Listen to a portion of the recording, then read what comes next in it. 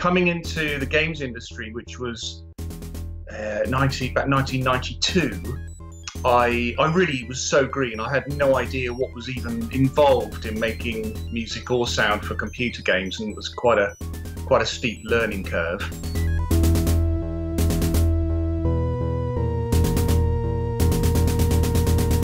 You literally had a sound card in your PC, and on that sound card was a chip, and you had ways of manipulating the synth sounds on this chip to create the sound set that you would use for your game.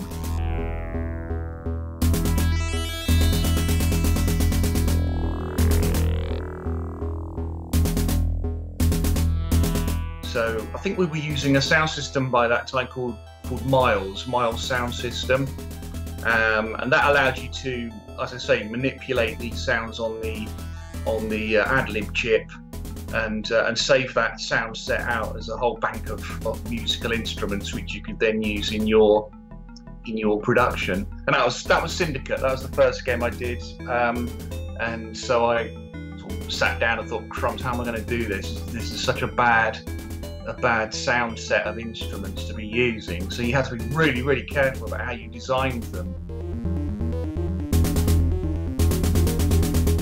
You tended to start to sound like everyone else who was out there because we were all stuck with the same sound chip. So consequently, you had to try and be really original in how you created your sounds.